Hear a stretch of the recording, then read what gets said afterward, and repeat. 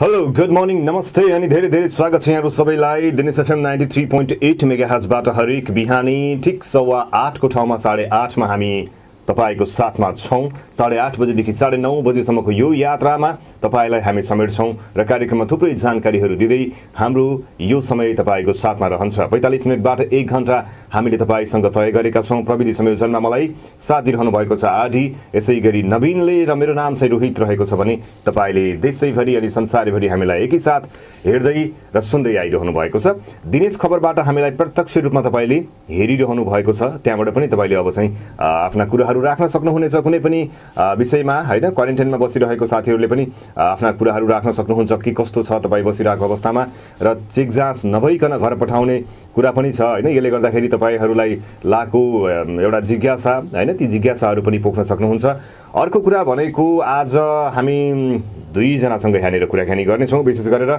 आज लालझाडी गाउँपालिकाले कोरोना नियन्त्रणका लागि भनेर के कस्तो प्रयासहरू गरिरहेको छ उहाँहरूले अहिले अब के कस्ता नीति तथा कार्यक्रमहरू तय गर्नुभयो हैन अब यो वर्षका लागि उहाँहरूले चाहिँ कस्ता खालका कार्यक्रमहरू ल्याउनु भएको छ र के गर्ने सोचमा हुनुहुन्छ अब विशेष गरेर अहिले धेरै जसो समुदायमा धेरै जसो बस्तीहरुमा धेरै जसो गाउँहरुमा विशेष गरेर भारतबाट नेपालीहरू विशेष गरेर फर्किरहनु भएको छ र उहाँहरूलाई स्वदेशमै केही गर्ने वातावरण मिलाउनका लागि के चाहिँ गर्न सकिन्छ भनेर पनि धेरै जसो गाउँपालिकाहरूले वडा कार्यालयहरूले पनि यस्ता विषयमा चाहिँ कामहरू गरिरहेको छ सोच विचारहरू गरिरहेको छ र यसै सन्दर्भमा रहेर पनि आज हामी कुराकानी गर्नेछौं यसै सँगै चाहिँ चुरे गाउँपालिका जुन कैलालीको विकट पहाडी क्षेत्रमा धेरै जसो क्षेत्रहरू पर्दछन् चुरे गाउँपालिकाबाट पनि हामी कुराकानी गर्नेछौं चुरे गाउँपालिकाका अध्यक्ष धन बहादुर रोका मगर सँग पनि हामी कुराकानी जोड्ने प्रयास गर्नेछौं लालझाडी गाउँपालिका कञ्चनपुरका अध्यक्ष मदन सेन बडायक चाहिँ बाइकमा हुनुहुन्थ्यो भन्ने खबर मैले प्राप्त गरेको छु यति बेला बाइकमा म रोकेर भए पनि तपाईसँग कुराकानी गर्छु भनेर उहाँले जानकारी गराउनु भएको थियो अहिले फोन सम्पर्क भइरहेको अवस्था छैन भन्ने जानकारी बाहिरबाट प्राप्त भइरहेको छ र फोन हामी प्रयास गर्दै जानेछौं र सँगसँगै आज भनेको एउटा महत्त्वपूर्ण दिन पनि हो किसान दाजुभाइहरुको लागि र समग्र देशका लागि आज दही चिउरा खाने दिन र त्यति मात्रै होइन राष्ट्रिय धान दिवस पहिलो कुरा दोस्रोमा दही चिउरा खाने दिन भन्दाखेरि अझ बढी राम्रो हुन्छ होला यहाँनिर किनभने हामी नेपालीहरू धेरैभन्दा धेरै कृषिमा छौं तर पनि हामीले कृषिमा फड्को मार्न सकिरहेका छैनौं यो कुरा हामी तपाईले सहर्षै स्वीकारिरहेका छौं तर कृषिमा फड्को मार्नका लागि हामीले के कस्ता प्रयासहरू गर्नुपर्छ र सँगसँगै अहिले अब किसान दाजुभाइहरूलाई सबैभन्दा डर अनि सबैभन्दा त्रास भनेको यति बेला अहिले सलहकिरा प्रवेश गरेको छ नेपालमा पनि र यो सलहकिरा नियन्त्रणका लागि विभिन्न गाउँपालिकाहरू विभिन्न स्थानीय तहहरूले पनि यसमा काम चाहिँ गरिरहनु भएको छ हैन अब सुदूरपश्चिम प्रदेशले पनि यहाँनिर 25 रुपैयाँ दिने तयारी गरेको छ 1 केजी सलह ल्याउनेलाई र यो 25 रुपैयाँ का लागि सलह नआइदियोस् हामी यही कामना गरौं किनभने सलह आयो भने हामी किसान दाजुभाइहरूको जति पनि छ त्यो सबै सखाप हुनेछ यसका लागि हामीसँग त्यति धेरै तयारी पनि छैन त्यति धेरै हामीसँग सुविधा पनि छैन कि यो सलहलाई हामीले सहजै भगाउन सकौं यति बेला हामीसँग जोडिसक्नु भएको छ लालझाडी गाउँपालिका कञ्चनपुरका अध्यक्ष मदन सेन बडायक यहाँलाई धेरै धेरै स्वागत छ हजुर फोन सम्पर्क विच्छेद भएको छ उहाँको सायद टेलिफोन बिग्रिन थाले हो कि हेलो हेलो मात्रै आउँछ आवाज हैन र उहाँको यो हेलो आवाजमा हामी फेरि जोड्ने प्रयास गर्नेछौं आरडीजी उहाँसँग कुरा गरेर मात्रै मलाई यतातिर दिनु होला हामी तपाईलाई यो आग्रह गर्छौं र सँगसँगै उहाँलाई पनि एकछिन कुरेर मात्रै आउनु पनि आग्रह गर्छु यहाँलाई फेरि पनि स्वागत छ धन्यवाद हजुर अहिले चाहिँ रोकिनु भएको छ तपाई बाइकमा हिँड्दै हुनुहुन्थ्यो अघिसम्म हजुर हजुर अहिले अब तपाई चाहिँ कहाँसम्मको तयारीमा हुनुहुन्थ्यो र के कस्तो प्रयासहरू गरिरहनु भएको छ विशेष गरेर कोरोना नियन्त्रण र सँगसँगै अहिले सलहकिरा पनि प्रवेश गर्ने भनिरहेको छ हैन धेरै ठाउँमा प्रवेश पनि गरिसक्यो समग्रमा अहिले लालझाडी गाउँपालिका कञ्चनपुरले के कस्ता कामहरू गरिरहेको छ अब यो लालझाडी गाउँपालिकामा कञ्चनपुरमा अहिले हाम्रो लालझाडी गाउँपालिकामा अहिले भारतबाट जो गएका मान्छेहरू जो रोजगारीको हिसाबले गएका थिए उहाँहरू आउँदा अहिलेसम्म सकर्मी 16 जना देख्नु भएको छ लालझाडी गाउँपालिकामा र हामीले डाटा लिँदा तपाईँको लालझारी गाउँपालिकाको 1190 जना चाहिँ भारततिर गएको पाइया थियो, बाहिर गएका 1190 जना।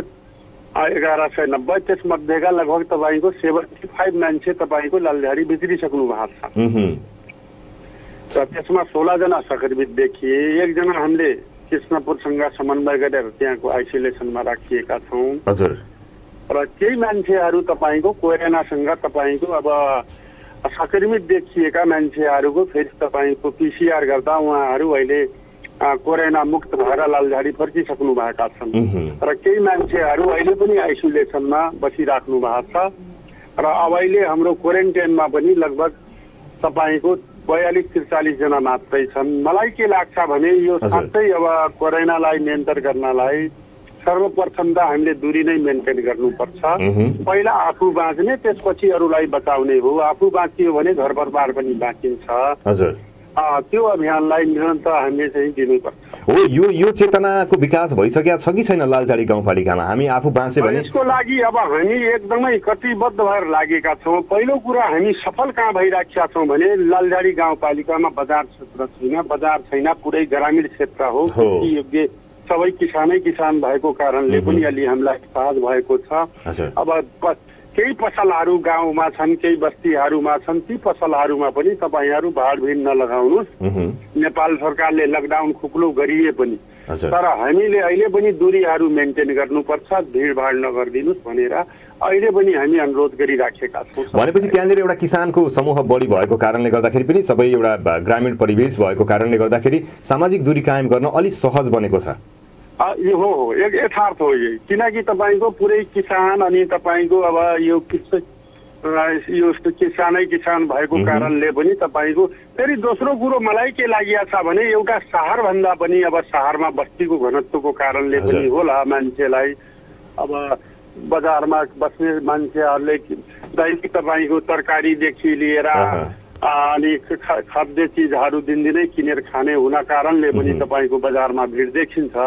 तर मलाई लाग्छ बजारभन्दा पनि ग्रामीण क्षेत्रमा मान्छेहरूलाई बढी तराप छ। हामी सेफ हुनुपर्छ, जोग्नुपर्छ भन्ने कुरो बजार गाउँमा मान्छेहरूलाई त्यो तरापको कारणले पनि यो भाडभिड नलगाइदिने कामहरू गरेको पाइया छ।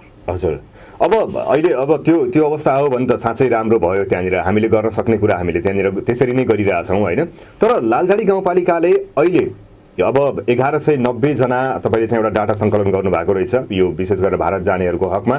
उहाँहरूलाई स्वदेश फर्काउनको लागि र स्वदेशमै राख्नको लागि गाउँपालिकासँग के कस्ता प्रयासहरू छन्, के कस्ता योजनाहरू छन् अहिले? अब यो मलाई के लाग्छ भने अब स्वदेश चाहिँ हामी कसैलाई राख्न त सक्दैनौँ। अब यसपालिको अब स्वदेशबाट बाहिर गएका मान्छे फर्किसकेपछि अहिले हामीले तपाईँको उहाँहरूको लागि कृषि र पशु यो वर्षको बजेटमा हामीले उहाँहरूलाई कार्यक्रममै पारेका छौँ। तपाईँहरू बाहिर जान नपरोस्, केही मान्छेहरूलाई तालिम चाहियो, केही सानातिना घरेलु उद्योग कसैले सञ्चालन गर्न सक्छ भने हामीले फाइनेन्स बैङ्कहरूसँग वित्तीय संस्थाहरूसँग पनि छलफल बढाइराखेका छौँ। अब हाम्रो लालझारीको मान्छेहरू बाहिर अन्य मुलुकमा जान नपरोस् भनेर कोही कृषिमा लागोस्, पेसागत रूपमा गरोस्, कोही तरकारी खेती गरोस्। यहाँ उखुको पनि ठुलो अवसर छ र हामीले रेड क्रस एमरेड परियोजनाहरूसँग पनि अब यो दोदा नदीको समस्याले गर्दा धेरै क्षेत्रहरू बगर बनाइएको छ। त्यो बगर क्षेत्रलाई पनि हरियाली कसरी बनाउने, कृषि कसरी गर्न सकिन्छ भनेर उहाँहरूसँग पनि परामर्श लिँदै अस्ति मैले हाम्रो कृषि ज्ञान केन्द्रको अब प्रमुखलाई नै मैले फोन मार्फतै मैले अब यो उखुलाई तपाईँको दोदा नदीले बगर बनाएको क्षेत्रमा उखु खेती गर्ने सम्भावना छ। यो क्षेत्रमा हाम्रो पनि लगानी रहन्छ, तपाईँहरूले पनि अलिक सपोर्ट गर्नुहोस्। यो भारत गएका मान्छेहरूलाई पुनः भारत फर्किन नपरोस्। हाम्रै नेपालमा हाम्रै पालिकामा उहाँहरूले केही गरेर आफ्नो जीवन निर्वाह कसरी गर्न सक्छन् भन्ने कुरा छलफल गर्दा यो एकदमै राम्रो पोजिटिभ पोइन्ट हो। तपाईँको हामी यसमा के गर्नुपर्छ हामी तयार छौँ र पालिकाले पनि सपोर्ट गर्नु पर्यो। त्यही गरेर हामीले भागेश्वर महाकाली चिनी मिलसँग पनि तपाईँको छलफल गरिरहेको थिएँ। ल म पनि सपोर्ट गर्छु, मैले पनि मलाई उखु त चाहियो प्रशोधनको लागि, उखु बालुवामा पनि फल्दो रहेछ भनेर त्यसको लागि हामी एकदमै होमवर्क गरिराखेका छौँ। जस्तो त्यहाँनिर एउटा यो प्रश्न आइरहँदाखेरि मैले एउटा जोड्न के पनि चाहिहालेँ भने अब किसान दाजुभाइहरूले त्यो क्षेत्रको विशेष गरेर उखु खेतीलाई बढी प्राथमिकता दिनुहुन्छ, तर उखु खेती गरिरहेको किसानलाई एउटा निराशा कति बेला हुन्छ भने जब उसले उचित मूल्य पाउँदैन र त्यो मूल्य नपाउँदै पनि उसले त्यही मूल्यको लागि पनि वर्षौँ कुर्नुपर्ने समस्या आउँछ। त्यसको लागि अब तपाईँले चाहिँ कस्तो प्रयास गर्नुहुन्छ किसानहरूलाई पनि त्यतिर लागिरहनका लागि? यो समस्या छ। लालझाडी गाउँपालिका तपाईँको अब यहाँ कञ्चनपुर जिल्लामा 2टा मिल रहेछन्, उखु मिल 2टा रहेछन्। यो समस्या छ। मैले हेरेको के पाइयो भने यसपालि यो वर्ष जो महाकाली मिलमा जो किसानले उखु बेचेका छन् लालझाडीको, उहाँहरूको त्यो गुनासो सुन्न पाइएन। यो भगेश्वरमा जो किसानहरूले उखु बेचेका छन् उहाँहरूले कतिपय किसानले अहिले पनि भुक्तानी पाएका छैनन्। यो सही कुरो हो तपाईँले उठाएको। र यसको लागि भर्खरै अस्ति हामीले गाउँ सभाबाट पनि एउटा निर्णय गरेका छौँ, नीतिगत निर्णय। यो नगदे बाली हो। फ्याक्ट्रीले उखु किनिसकेपछि कम्तीमा तपाईँको महिना 15 दिनमा किसानको पैसा हाल्नुपर्छ भनेर हामीले निर्णय गरेका छौँ। र एउटा तपाईको एकलौटी निर्णय हो या यो मिलसँगको सहकार्यमा हो या मिलसँग समन्वय गरेर? हैन, मिलसँग अहिले हामीले अनुरोध गर्ने निर्णय गरेका छौँ। मिलसँग एउटा तपाईको अब यो किसानहरूको युनियन छ, त्यो युनियनले पनि पैरवी गर्न पर्यो, बोल्नु पर्यो, जवाब दिनु पर्यो। हजुर। र किसानहरूको पनि सहयोग रहनेछ, हामी जनप्रतिनिधिहरूको पनि सहयोग रहनेछ। पक्कै पनि जसरी हुन्छ किसानहरूलाई सपोर्ट गर्ने कार्य तपाईँहरूबाट होस्, हामी यही चाहन्छौँ। र अर्को कुरा यहाँनिर अब कोरोना नियन्त्रणका लागि भनेर विभिन्न सङ्घ संस्थादेखि लिएर विभिन्न निकायहरूलाई या विभिन्न निकायबाट गाउँपालिकाहरूलाई पनि सहयोग गरियो। तपाईँको गाउँपालिकालाई चाहिँ कति सहयोग प्राप्त भयो र कहाँबाट भयो? हामीलाई पनि अहिले लालझाडी गाउँपालिकाबाट छेम्मैमा यति फलानुले गरेको हो भन्न सक्दैन। हामीलाई पनि तपाईँको व्यक्तिगत रूपमा अनि तपाईँको विभिन्न सङ्घ संस्थाले पनि सहयोग गर्दै आएका छन्। अझै हामीले विश्वास लिएका छौँ, अझै अपेक्षा पनि राखेका छौँ उहाँहरूले हामीलाई सहयोग गर्नुहुन्छ। जस्तै रेड क्रस भयो, मर्सी कोष नेपाल भयो, एनएसडब्ल्यू भयो, उहाँहरूले पटक पटक गर्नुभयो। यो क्षेत्रबाट निर्वाचित भएर जानुभएका हाम्रो सङ्घीय सरकारका खानेपानी मन्त्रीजीले पनि पटक पटक उहाँहरूले हामीलाई 2-3 पल्ट तपाईँको स्वास्थ्य सामग्री लगायत खाद्यान्नको सपोर्ट गरिराख्नु भएको छ। अझै हामीले उहाँहरूप्रति पनि आभार व्यक्त गर्न चाहन्छौँ। उहाँहरूप्रति हामीले अहिले पनि सहयोगको अपेक्षा पनि राखेका छौँ सहयोगी संस्थाहरूसँग। यहाँ तपाईँको धार्मिक सङ्घ संस्था अनि सामुदायिक वनहरू लगायत धेरैले आफूले जति सक्दो 2, 4, 5, 10 हजार जे जति सके उहाँहरूले हामीलाई सहयोग गरिराख्नु भएको छ। अझै हामीले सहयोगको अपेक्षा पनि राखेका छौँ। जस्तो यहाँनिर अब ठ्याक्कै तपाईँले एकुरेट जानकारी हामीलाई प्राप्त गराउनु भएन होइन, त्यो एकातिर छ। तर अर्को कुरा भनेको अहिले विभिन्न गाउँपालिकाहरूले चाहिँ एउटा आरोप पनि लगाउने गर्नु भएको छ, यो कति साँचो हो या कति गलत हो। सङ्घीय प्रदेश सरकारले पनि सहयोग गरेको कुरा छ, तर उहाँहरूले चाहिँ हामीसँग प्रदेश सरकारले समन्वय नै गर्दैन, सङ्घीयले गर्दैन भन्ने कुरा हुन्छ। लालझाडीको हकमा चाहिँ यो के छ? अब यसमा के रहेछ भने अस्ति केही पैसा सङ्घीय सरकारबाट पनि आयो, क्या सही यो क्वारेन्टाइन व्यवस्थापनको लागि केही पैसाहरू प्रदेश सरकारबाट पनि आएको छ। हजुर। तर अहिले स्थानीय तहमा एउटा एक किसिमको जति अग्रजस्तामा जो स्थानीय जनप्रतिनिधिहरू, वडा अध्यक्ष, वडा सदस्य, मेयर साहबहरू, पालिकाका अध्यक्षहरू जसरी खटेर लाग्नु भएको छ नि, यसको लागि यो देशभरि नै जति यो महामारी जति स्थानीय तहका जनप्रतिनिधिहरूले झेल्नु भएको छ र जसरी स्थानीय पालिकाहरूले आफ्ना योजना र कार्यक्रमकै बजेट काटेर अहिले यो महामारी नियन्त्रणको लागि खर्च गरिराख्नु भएको छ, यो स्वाभाविक पनि हो। तपाईँको यो अभिभावकको भूमिका सबै तहहरूले निर्वाह गर्नु थियो। अहिले हामीले नीतिहरू आफै किन्नु परिराखेको छ, भोलि हुन सक्छ यो जस्तो निर्वाह गर्नुपर्ने भन्ने कुरा। आर्थिक रूपले त उहाँहरूले सहयोग गर्नुभयो, आर्थिक रूपले सङ्घीयलेबाट पनि तपाईँले पनि भन्नुभयो, प्रदेशले पनि सहयोग गरे, तर कुन रूपले अभिभावकको तर्फ उहाँहरूले निर्वाह गर्नुपर्छ, तपाईँ के भन्नुहुन्छ? होइन, एउटा चिज छ, मलाई के लाग्छ भने यो जब मुलुक लकडाउन भयो नि 3 महिनाको पिरियडमा तपाईँको मलाई लाग्छ आज आइसोलेसनहरू हरेक पालिकामा निर्माण गर्न सकिन्थ्यो, मजाले सकिन्थ्यो 3 महिनाको पिरियडमा। तर त्यो अब हामी त्यतातिर कसैको ध्यान गएन। यो महामारी तपाईँको भोलि यो कोरोना मात्रै होइन नि, अन्य किसिमका महामारी पनि आउन सक्छन्। ती महामारीहरूलाई नियन्त्रण गर्नलाई तपाईँको आइसोलेसन, तपाईँको कम्तीमा 50-60 जना अट्ने सङ्क्रमित अन्य महामारीबाट पनि तपाईँको ती मान्छेहरूलाई व्यवस्थापन गर्नलाई अनि सकिन्थ्यो। त प्रदेश र सङ्घीय सरकारको ध्यान त्यहाँ जानु थियो, त्यो चाहिँ उहाँहरूले गर्नु भएन। म त यो कुरो बारम्बार उठाइराखेका छु। अहिले पनि कोरोना तपाईँको अहिले कोरोना 19 आज तपाईँको आजै सिद्धेला 1 महिना पछि जाला भन्ने कुरो होइन। यो तपाईँको जसरी यो मुलुकमा सङ्क्रमित भएका मान्छेहरू हामी देखिराखेका छौँ। अहिले हामी सबैले के भन्ने गरेका छौँ भने कोरोना भारतबाट आयो, कसै भारतले चाइनाले पठाएको कुरा गरेका हुन्छ। त्योभन्दा पनि यो कोरोना के हो भन्ने कुरो आजसम्म कुनै वैज्ञानिकले भन्न सकेको छैन। र अहिले भर्खरै अस्तिको न्युज आयो तपाईँको भारतबाट कि कहाँबाट तपाईँको। अब यहाँनिर एउटा बुझ्नुपर्ने कुरा के छ भने कोरोना नेपालबाट नभइकन नेपालभन्दा बाहिरबाट नै आएको हो, तर हामीले गर्नुपर्ने तयारी हामीले जुन रूपले गर्नुपर्थ्यो त्यो गरेनौँ, जसको अहिले हामी त्यसको प्रतिफल भोगिरहेछौँ। एकदम तपाईँको एउटा चिज के छ भने यो कोरोना जब चाइनामा सुरुमा देखियो, त्यसपछि इटलीमा देखियो, त्यसपछि अमेरिकामा देखियो, भारतमा त पछि आएको। तर हाम्रो पूर्व तयारी भएन। हाम्रो पूर्व तयारी गर्नुपर्ने के थियो भने तपाईँको अहिले हाम्रो सुदूरपश्चिम प्रदेशमा अहिले तपाईँको हाम्रो प्रदेश स्तरीय अस्पताल भनेको धनगढी छ। अब हाम्रो सङ्क्रमितहरू भएका तपाईँको पिसिआरमा तपाईँको पोजिटिभ देखिएका मान्छेहरूलाई प्रदेश सरकारको अस्पतालमा तिनलाई राख्ने आइसोलेसन छ कि छैन, सवाल त्यहाँ जोड्नुपर्छ।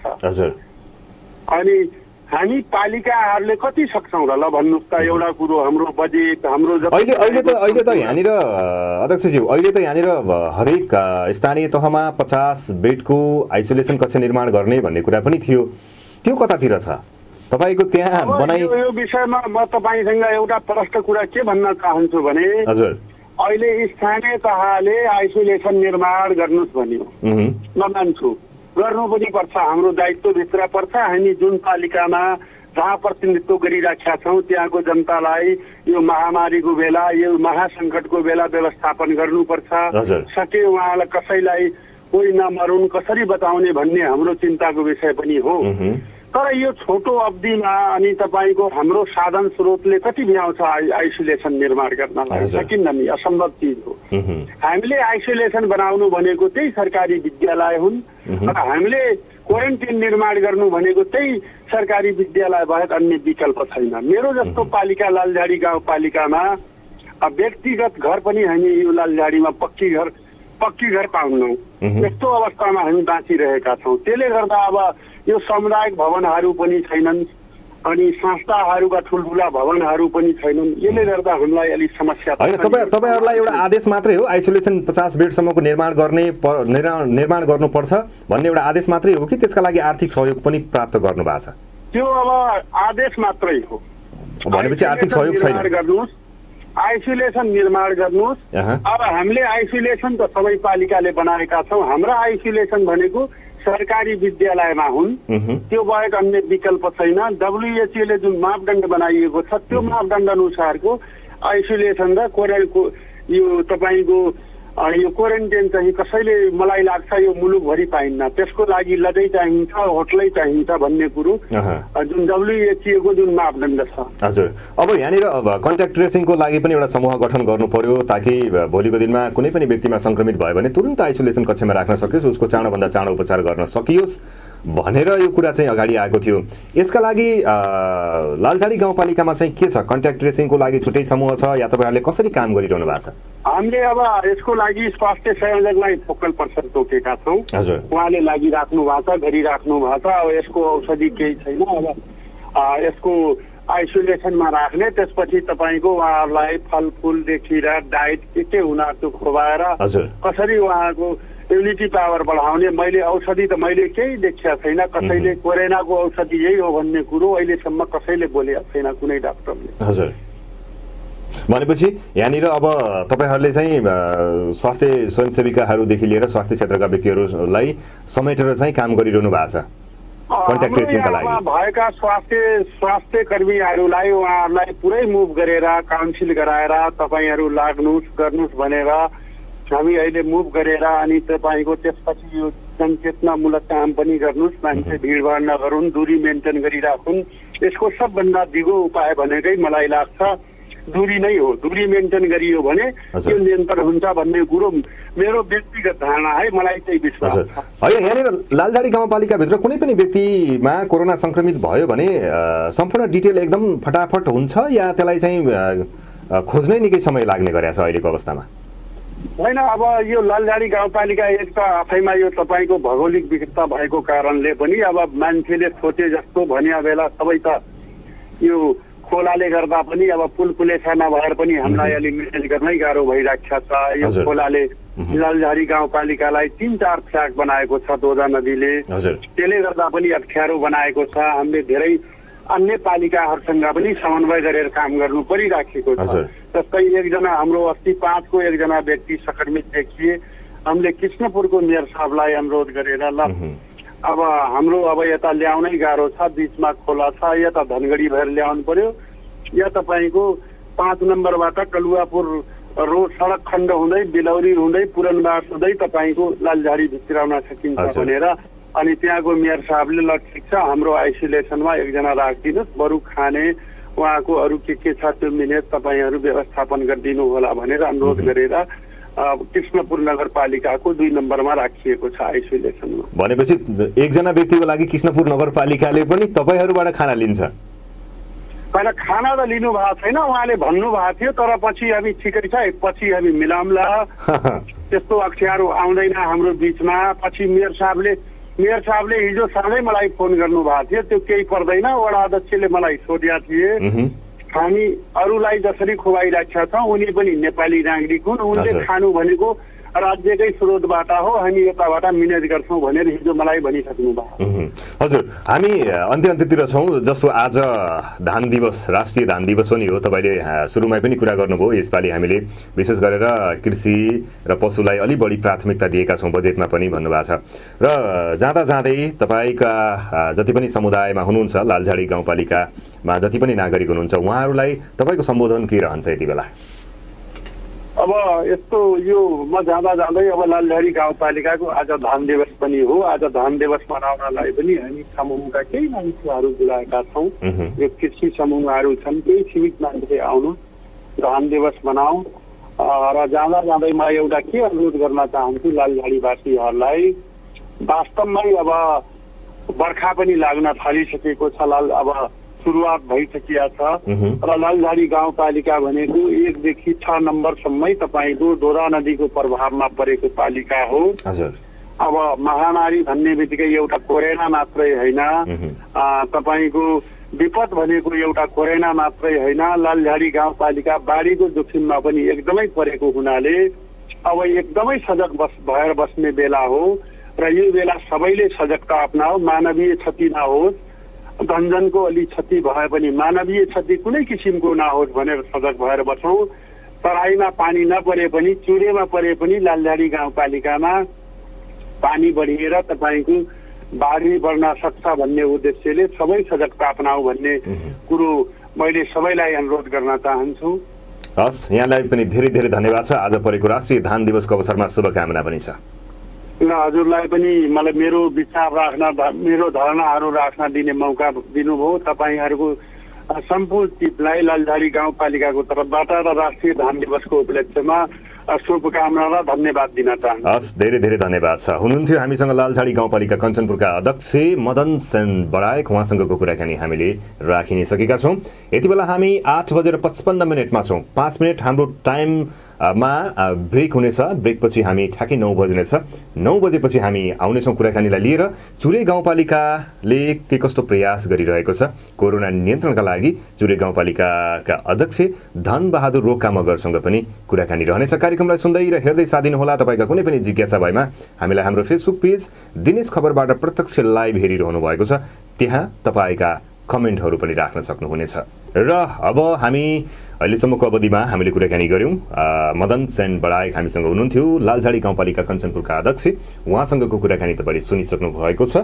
अब हामी जोड्दैछौँ चुरे गाउँपालिकाका अध्यक्ष धनबहादुर रोका मगरलाई अत्यन्तै व्यस्त हुनुहुन्छ भन्ने मैले खबर प्राप्त गरिरहेको छु। आरडीजीले फोन ट्राई गरिरहनु भएको छ उहाँलाई चाहिँ। मैले उहाँलाई ठ्याक्कै 9 बजे म तपाईँलाई कल गर्नेछु सर भन्ने जानकारी दिएको थिएँ र यति बेला हामी तपाईँलाई एउटा खबर सुनाउनतर्फ लाग्छौँ। उहाँलाई फोन सम्पर्क गर्ने प्रयास जारी नै रहनेछ। धनगढी उपमहानगरपालिकाले पूर्ण लकडाउनमा 3 महिनाको भाडामा 50% मिनाहा गरेको छ। आज उपमहानगरपालिकाले यो हिजोको खबर हो आफ्ना शपिङ कम्प्लेक्सको भाडामा 50% छुट दिने निर्णय गरेको हो भने लकडाउनका कारण व्यवसाय ठप्प भएको भन्दै उपमहानगरपालिकाले गत चैत्र 11 गतेदेखि असार 1 गतेसम्मको भाडा छुट गरेको नगर प्रमुख निर्पबहादुर ओडले बताउनु भएको छ। कैलाली उद्योग वाणिज्य संघका अध्यक्ष पुष्पराज कुँवरले उपमहानगरपालिकाले सराहनीय निर्णय गरेको उल्लेख गर्नुभएको छ भने उपमहानगरपालिकाले आफ्ना शपिङ कम्प्लेक्स व्यापारीलाई भाडामा दिएको छ भनेर यो जानकारी प्राप्त गरेको छौँ। हामीले प्राप्त गरे सँगसँगै तपाईँलाई पनि बताइदिन सकेका छौँ। यति बेला म तपाईँहरूका म्यासेजहरूलाई पनि लिइहाल्छु। यहाँनिर अजितले गुड मर्निङ भाइ भन्नुभएको छ। Good morning Ajitji. त्यसै गरी रामबमले गुड मर्निङ भन्नुभएको छ। मङ्गल चौधरीले म्यासेज गर्नुभएको छ। सर्वहारा वर्ग किसानको पक्षमा बोलिदिनु पर्यो मदन सेन बडायकजी भन्नुभएको छ। उहाँले किसानको पक्षमा पनि बोल्नु भएको छ। विशेष गरेर उखु किसानको विषयमा उहाँले मिलसँग पनि एउटा खालको आग्रह गरेर काम गरिरहेको भन्ने कुरा जानकारी दिनुभएको थियो। मङ्गलजी तपाईँले सुनिसक्नु भएको छ होला।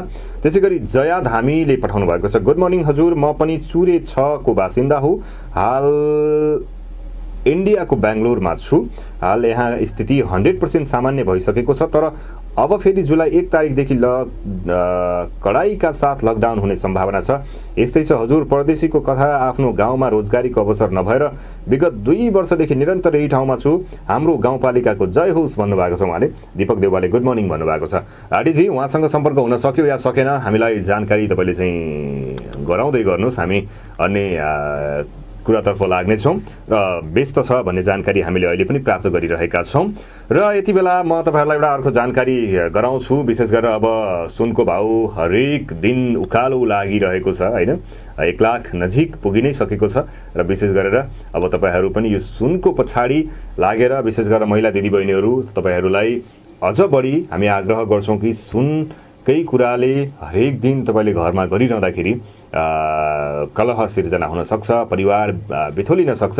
त्यसैले यस्तो अवस्थामा हामी त्यसै पनि लकडाउनमा छौँ। हाम्रा व्यापार व्यवसायहरू ठप्प छन्, सोचेअनुसारको काम भइरहेको छैन र यस्तो अवस्थामा सबैले घरको परिवारले बुझिदिन पनि आग्रह गर्छु। सबैको परिवारमा माया ममता छाओस्, सबैसँग एउटा राम्रो सम्बन्ध होस्, मितव्ययी सम्बन्ध होस्। हामी यही आग्रह गर्छौँ र यही कामना पनि गर्छौँ र कार्यक्रममा हामी कुराहरूलाई जोडिरहेका छौँ। सायद उहाँको फोन लागि नै सकेको छ र चुरे गाउँपालिकाका अध्यक्ष धनबहादुर रोका मगर हामीसँग हुनुहुनेछ। उहाँसँगको कुराकानी तपाईँलाई राख्नेछु, तपाईँसँग जोड्नेछु र उहाँले अब 9 बजेको समय दिनुभएको थियो। 9 बजेर 5 मिनट जाने आँट्यो। अब धेरै ठाउँमा गइरहनुहुन्छ, विशेष गरेर पहाडी भूभाग, त्यसैमाथि पानी परिरहेको, बाटो पनि खराब, मलाई जानकारी गराउनु भएको थियो। अध्यक्षज्यू यहाँलाई धेरै धेरै स्वागत छ।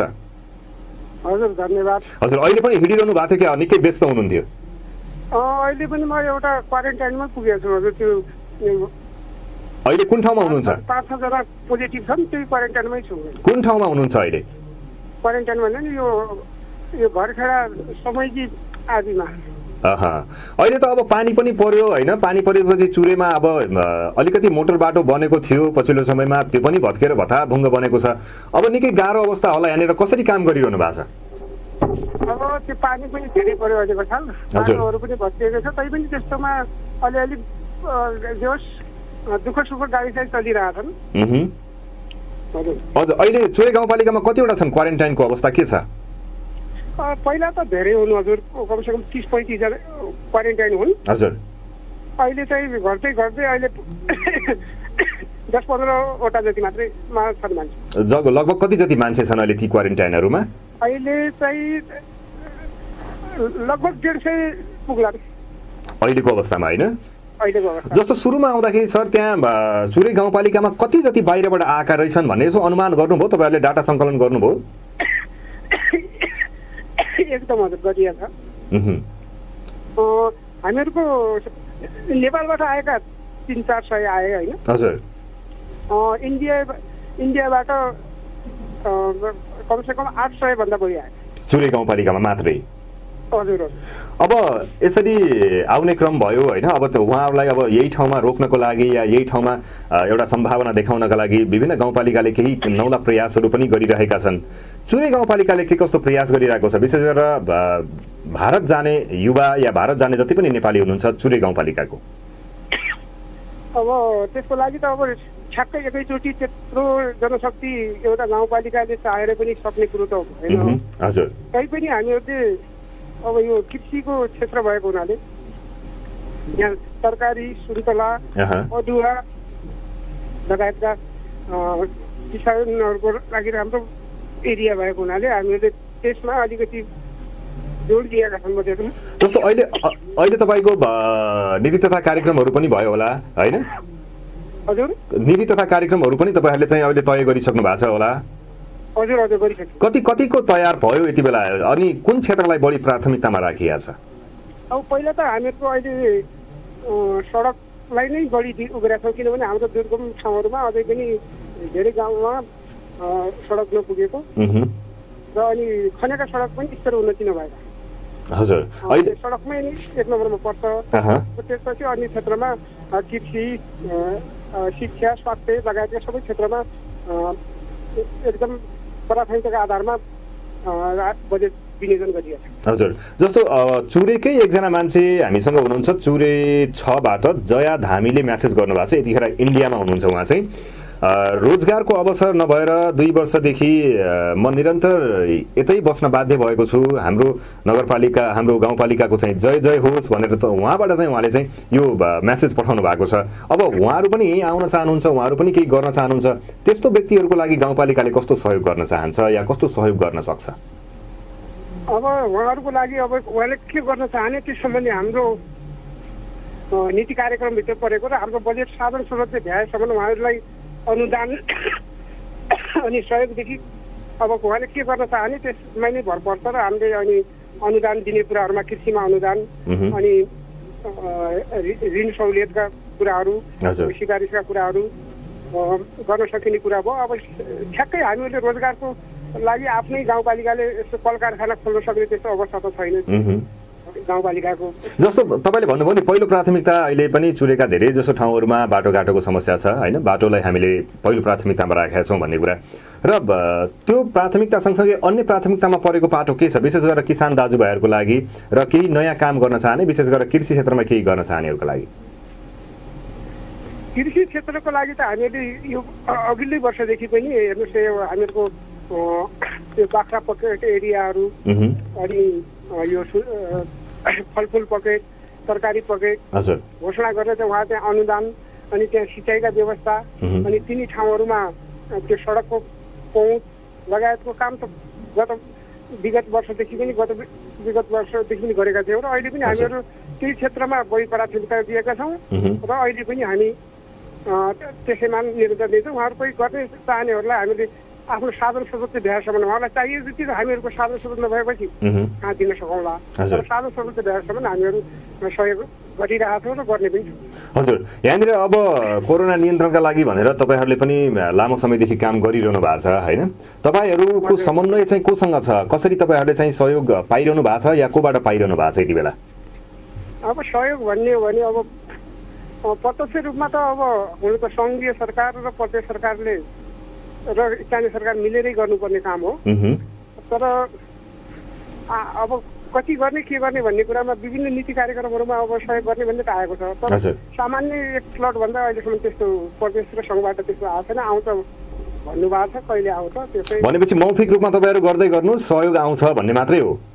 अहिलेसम्म त्यसरी लिखित कतिजनालाई सहयोग गर्नुभयो, कतिजना त्यहाँ क्वारेन्टाइनमा राख्नुभयो, कतिलाई के गर्नुभयो त्यसको रेकर्ड पठाउनुहोस्, हामी पठाउँछौँ भनेर प्रदेश सरकारबाट कुरो आएको थियो। त्यसको लागि हामीले अब गरिरहेको छौँ, रिपोर्ट दैनिक रिपोर्टिङ भइरहेको छ। जस्तो अब यहाँनिर अर्को कुरा पनि छ, अब आइसोलेसन निर्माणका कुराहरूलाई पनि जोड दिनु पर्यो हरेक स्थानीय तहले भन्ने कुरा आयो। चुरे गाउँपालिकाले चाहिँ आइसोलेसन निर्माणका लागि के कस्तो प्रयास गरेको छ या आइसोलेसन निर्माण भएको छ या कहिलेसम्म हुने अवस्थामा छ? आइसोलेसन त हामीहरूको अहिलेसम्म हामीहरूको दुई ठाउँमा एकदम पोजिटिभ साथीहरू अहिले बसिरहेका छन् 14 जति आइसोलेसनमा छन्। हजुर उहाँहरूको त्यस्तो स्वास्थ्य अवस्था चाहिँ ठिकै छ। र समस्या के छ भन्नुहुन्छ भने जो हामीले एउटा स्वाब पठाउँछौँ अझ स्वाब चाहिँ धेरै पठाएका छौँ त्यो स्वाब चाहिँ त्यो परीक्षण भइदिँदैन, धेरै ढिलो रिपोर्ट आउने हुनाले त्यसले गर्दाखेरि हामीलाई धेरै छेप्नुपर्छ। कहिले आउँछ, किन आउँदैन, तपाईँहरूले केही गरिदिनु भएन भन्ने खालको गुनासो धेरै आएको छ। र यसको लागि छिटोभन्दा छिटो त्यो परीक्षण भएर छिटो रिपोर्ट आइदिएपछि सजिलो हुन्थ्यो भन्ने हो हामीहरूको प्रदेश सरकार सङ्घीय सरकारसँग अनुरोध। हजुर जस्तो अब यहाँनिर अर्को कुरा पनि के छ भने धेरै गाउँपालिकाहरूले राख्दै त्यही समस्याको कारणले गर्दाखेरि अब रिपोर्ट नआइदिने, निकै ढिलो हुने, पहिलो कुरा रिपोर्ट त्यो स्वाब सङ्कलन नै नहुने, भएको सङ्कलन पनि समयमा नभइदिने, त्यसले गर्दाखेरि उहाँहरू पठाउन पनि बाध्य भयौँ हामी भनेर ती कुराहरू पनि आए। तर चुरे गाउँपालिकाले यसरी बिना चेक जाँच बिना रिपोर्ट नआउँदै पठाएको छ या पठाउने प्रयास गर्दैछ? त्यस्तो हाम्रो प्रयासले त रिपोर्ट नआउँदै पठाउने प्रयास त छैन। हजुर किनभने कहीँ कतै अब त्यो गलत रिपोर्ट सूचनाको आधारमा कहीँ गयो भन्ने त सुनिया छ यही ठाउँमा। तैपनि हामीले रिपोर्ट नआउँदासम्म जानुहुन्न, किनभने हामी आफू पनि बचाउँ, घर परिवार पनि बचाउँ, समाज पनि बचाउँ भनेर हामीहरूले एकदम अहिले पनि म त्यो क्वारेन्टाइनका साथीहरूसँगै त्यही कुरा गरिराखेको छु। भनेपछि र त्यस्तो हाम्रो सोचमा त्यसरी पठाउने र त्यो समाजलाई बिगार्ने पक्षमा छैनौँ। गाउँपालिकाको तर्फबाट सबैले मिलेर यो रोगसँग सङ्घर्ष गर्नुपर्छ भनेर हामीहरू विभिन्न क्वारेन्टाइनमा जसलाई जहाँ अनुकूल पर्यो स्वास्थ्य कर्मी, सुरक्षाकर्मी लगायतका सम्पूर्ण साथीहरूलाई साथमा लिएर हामीहरू सबै ठाउँमा त्यो गएर त्यो भावलाई सम्झाउने बुझाउने काम चाहिँ। हजुर गाउँपालिकामा अब तपाईँहरूको विभिन्न क्वारेन्टाइनमा 150 जना भन्नुभयो होइन, त्यो सङ्ख्या पनि छ। सँगसँगै अर्को कुरा भनेको आइसोलेसनमा बस्नेहरूको सङ्ख्या पनि छ र कोरोना पोजिटिभको सङ्ख्या पनि छ। अब यो विशेष गरेर कोरोना पोजिटिभ जो हुनुहुन्छ उहाँहरूको कस्तो खालको कुराहरू सुनिन्छ? उहाँहरू कतिको आँतिनु भएको छ या कतिको ढुक्क हुनुहुन्छ? उहाँहरूको कुरा अब त्यो मानिसमा भरपर्ने कुरा हुन्छ। कोही साथीहरू के हो भने हामीलाई यसलाई हामीहरूले निर्मूल भएर मात्रै यसका सबै रिपोर्ट लिएर मात्रै जानुपर्छ भन्नुहुन्छ भने कोही चाहिँ तपाईँहरूले फुगट्टी राख्नु भएको छ, मेरो खेत रोपाइ गर्नु छ, केटाकेटी भोकै छन्, तपाईँहरूले छिटो छोडिदिनुहोस्, तपाईँहरूले मलाई केही भएको छैन, बिमार पनि भएको छैन, त्यतिकै राख्नु भएको छ भन्ने खालका कुरा विभिन्न व्यक्तिसँग भरपर्ने कुरा हो। उनीहरू कुरा सुन्न पाइन्छ। धेरै समस्या छन्। अब कसले के भन्छ, कति गाली सुहाउनु पर्नेदेखि लिएर विभिन्न कुरा त हामी स्थानीय तहलाई नै छ। जस्तो अब यहाँनिर कसरी काम गरिरहनु भएको छ? अब काम गर्न त गाह्रो होला नि त यहाँनिर होइन? एकदम अरूभन्दा पनि यो भौगोलिक कठिनाइले गर्दा पनि समयमा कोही दिन त त्यो रासन पानी केही सिद्धिएको नुन तेल पनि कहिलेकाहीँ पुर्याउन नसकिने अवस्था, पानी आएको बेला बाटो अवरुद्ध भएको अवस्था। यसो गरेर हामीलाई समस्या छ। तैपनि हामीले त्यो सम्बन्धित ठाउँमा जे उपलब्ध हुन्छ जसरी तसरी हामीले भोको नराखौँ, सकेसम्म राम्रो नभए पनि भोको नराख्ने प्रयासमा हामी लागेको छौँ। अध्यक्षज्यू कुचुरे गाउँपालिकाको सबैजसो क्वारेन्टाइनमा तपाईँ पुग्ने अवस्था छ कि छैन अहिलेको अवस्थामा? त्यस्तो त गाह्रो हुन्छ हजुर। सबै ठाउँमा म नपुगे पनि त्यहाँ सम्बन्धित वडाका वडा अध्यक्ष, वडा सदस्यहरू अनि स्वास्थ्यकर्मी, सुरक्षाकर्मीहरू कोही ठाउँमा अब एकैचोटि अब किनभने यो हाम्रो त पुरानो 3वटा गाविस यहाँ पैदलै हिँड्ने भने 15 दिनमा पनि भ्याइन्न। त्यसो हुँदाखेरि कोही कता खटिएर सबैलाई परिचालन गरेर हिँड्ने गरिन्छ। पाएक परेको ठाउँमा र मैले जानुपर्ने ठाउँमा म पनि हो। जस्तो अब आफैमा यो गाउँपालिका निकै विकट छ, धेरै तलमाथि छ होइन, भूभाग पनि यसरी हिँड्नु पर्ने हुन्छ, महिनौँ लाग्ने पनि ठाउँहरू छन्। तर एउटा कोरोना सङ्क्रमित कुनै पनि गाउँमा या कुनै पनि समुदायमा त्यो बिचमा बस्तीमा देखियो भनेपछि त्यसलाई छिटोभन्दा छिटो ल्याउनको लागि हामीसँग कन्ट्याक्ट ट्रेसिङका कुराहरू चाहिँ कतिको छन्? त्यो हामीहरू त्यसमा एकदम सकभर छिटो आइसोलेसन राख्ने, अलिक कमसेकम यातायात हुने ठाउँमा राख्नुपर्छ। भोलि काहीँ बिमारले अप्ठ्यारो परिस्थिति लियो भने अस्पताल लैजानुपर्छ भन्ने कुरामा हामीहरूले ध्यान राखेर अलि यातायात भएकै ठाउँमा टाढाकालाई पनि ल्याउने गरेका छौँ। अहिले त्यही हुनाले यहाँ घरखेडा अलि बाटो चल्ने ठाउँमा यता लिएर यता पर खैरला 2 नम्बर वडाका साथीहरूलाई यहाँ लिएर राखेको छ। भनेपछि जहाँसम्म यातायातको सुविधा छ त्यहाँसम्म मात्रै तपाईँहरूले क्वारेन्टाइनको अवस्था गर्नुभएको छ ताकि भोलि उसलाई चाँडै उद्धार गर्न सकियोस् कुनै साह्रो गाह्रो पर्दा? क्वारेन्टाइन त 3 ठाउँमा पनि राखिए हजुर, दुर्गममा पनि। पोजिटिभ देखिएकालाई सकभर गाडी चल्ने ठाउँमा राख्ने प्रयासमा लागेका छौँ र त्यही गरिराखेका छौँ अहिलेसम्म। हजुर, समय दिनुभयो यहाँलाई धेरै धेरै धन्यवाद छ। आज धान दिवसको अवसरमा तपाईँलाई धेरै धेरै शुभकामना पनि छ। ल, हजुर लगायत हजुरको रेडियो दिनेश एफएमलाई पनि मेरो र चुरे गाउँपालिकाको तर्फबाट टाइम दिएकोमा धन्यवाद दिन चाहन्छु। हस्, धन्यवाद। हस्, धेरै धेरै धन्यवाद छ। हामीसँग हुनुहुन्थ्यो चुरे गाउँपालिकाका अध्यक्ष धनबहादुर रोका मगर। आफैलाई पनि उहाँलाई निकै जोरको खोकी लागेको छ, उहाँले खोक्दै हामीसँग कुराकानी गरिरहनु भएको थियो। जे होस्, अब खट्ने क्रम गाउँपालिका अध्यक्ष र सबै त्यहाँका जति पनि हुनुहुन्छ पदाधिकारीहरू उहाँहरू पनि लागिरहनु भएको छ। कोरोना नियन्त्रणका लागि हरेकले प्रयास जारी राखौँ होइन। फलानुले गर्ने हो, मैले किन गर्ने, मैले घुम्नुपर्छ, या फलानुले हामीलाई हेऱ्यो भने ठिकै छ होइन, हेरेन भने पनि हामी घुमाउँ रमाउँ भन्ने कुरा तपाईँको मनमा चाहिँ नजाओस्। हामी यही कामना गरौँ, सबैजना सुरक्षित रहौँ, सुरक्षित बसौँ। र अहिलेको लागि कार्यक्रममा म एउटा मिठो गीत सुनाउनतर्फ लाग्छु। गीतपछिको बाँकी समयमा तपाईँहरूका लागि केही समाचारहरू लिएर आउनेछु। कार्यक्रम सुन्दै र हेर्दै साथ दिनु र जाँदा जाँदै मौसम सम्बन्धी जानकारी तपाईँलाई दिइहाल्छु। देशभरको मौसम आज सोमबार सामान्यतया बदली हुने जल तथा मौसम पूर्वानुमान महाशाखाले जनाएको छ। अहिले देशभर सामान्यदेखि पूर्ण बदली भई केही स्थानमा पानी परेको छ। नेपालमा अहिले अरबियन सागरबाट आएको दक्षिण पश्चिमबाट बहने मनसुनी बाढीको प्रभाव रहेको मौसमविदहरूले बताएका छन् भने यस्तै नेपाल नजिकै रहेको मनसुनी न्यून चापिए रेखा पनि प्रभाव परेको छ। आज देशभर सामान्य बदली रही धेरै स्थानमा मेघ गर्जन र चट्याङ सहित हल्कादेखि मध्यम वर्षाको सम्भावना रहेको छ। र यसै गरी आज प्रदेश 1, प्रदेश 2, प्रदेश 5 तथा सुदूरपश्चिम प्रदेशका 1-2 स्थानमा भारी वर्षाको सम्भावना रहेको पनि मौसमविदले बताएका छन्। देशका विभिन्न नदीहरूमा पानीको बहाव बढ्ने, भूक्षय हुने, पहिरो जाने, सडक तथा हवाई यातायात प्रभावित हुने तथा ढल र पानीको राम्रो निकास नभएको ठाउँमा डुबान हुन सक्ने भएकाले आवश्यक सतर्कता अपनाउन आग्रह गरिएको छ। र यो जानकारी तपाईँलाई हामीले दिइसकेका छौँ। र सँगसँगै अर्को जानकारी, आज कतार र मलेसियाबाट 290 नेपालीलाई यो स्वदेश पुकाइएको छ। विशेष गरेर भन्यो भने अब नेपाल आज पनि धेरै ठाउँहरूबाट विशेष गरेर नेपालीहरूलाई ल्याउने कुरा रहेको छ। हिमाल एयरलाइन्सका जहाज साउदीको दमाम र आज छाङसा जानेछन्। अहिलेसम्म कोरोनाको कारण विदेशमा समस्या परेका 11,000 धेरै नेपाली स्वदेश फर्किएका परराष्ट्र मन्त्रालयले जनाएको छ।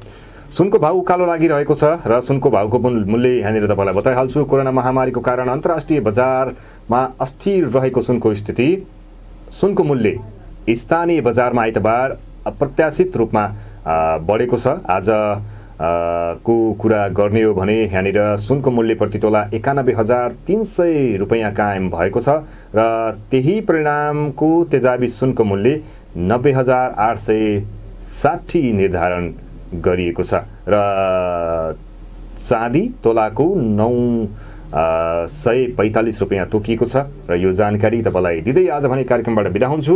जाँदा जाँदै सुनेर अनि हेरेर साथ दिनुहुने तपाईँ सबैलाई धेरै धेरै धन्यवाद। आजको धान दिवस अर्थात् राष्ट्रिय धान दिवसको सबैलाई शुभकामना। किसानले हरेक दिन न्याय पाउन्, किसानका पक्षमा कुनै पनि कार्यक्रमहरू हुन् र किसानले साँच्चै यो देशलाई निकै अगाडि बढाउन सक्ने माहौल बनोस्, यही कामना गर्दै कार्यक्रमबाट बिदा हुन्छु। हस्त, नमस्ते।